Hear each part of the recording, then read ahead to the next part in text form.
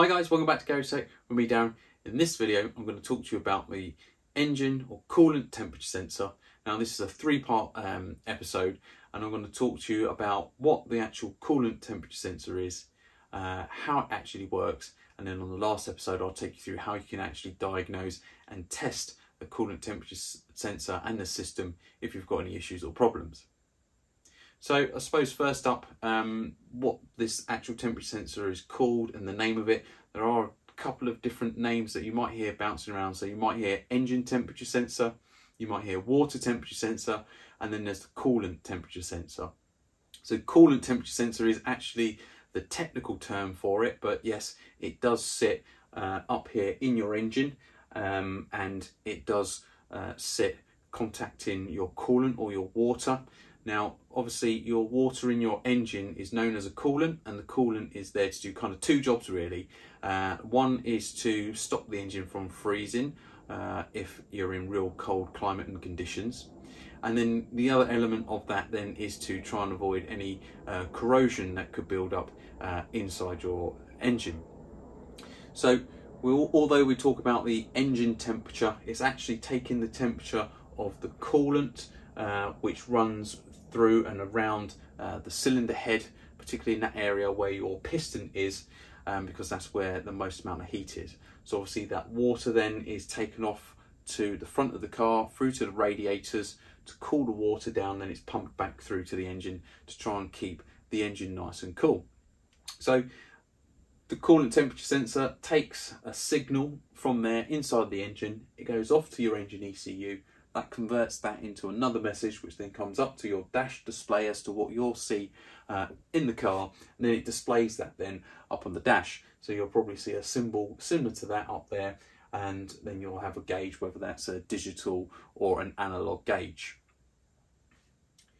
So with this signal and information, the engine ECU can help regulate the temperature of the engine. So a lot of modern vehicles now will have some electric coolant pumps, as well as obviously the main coolant pump that's driven from the engine.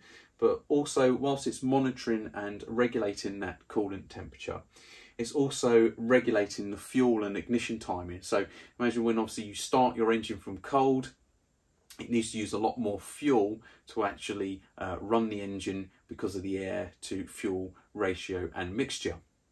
Also then helps to regulate the ignition timing and also regulate the emissions. The optimal operating temperature for the engine is around 85 to 95 degrees C, because that is the best temperature for your fuel to air combustion. So that's the optimal operating temperature, and of course that will be displayed on your dash. And of course, once the engine, if it starts to get too hot, then you'll get a warning on your dash to tell you that your engine temperature is too hot. So that's what this sensor is actually doing. As I mentioned, it is located on what's known as the engine side of the thermostat. So that's before the thermostat. We want this temperature sensor to be as close to the engine as possible. Now, they're sometimes located into the actual block, but majority of engines have some form of generally a plastic housing that sits somewhere on the side of the block, which then this plugs into, and it's typically like these ones are just held in by a little plastic clip, and that's it. So they're quite easy to change if they do go wrong. Looking at the actual end of the coolant temperature sensor, you can see it's got this brass end to it.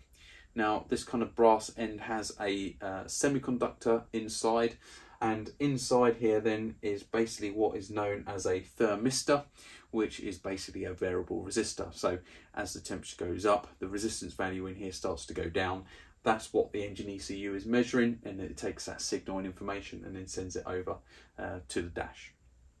So that's end of part one. That gives you a very brief introduction as to what the coolant temperature sensor is.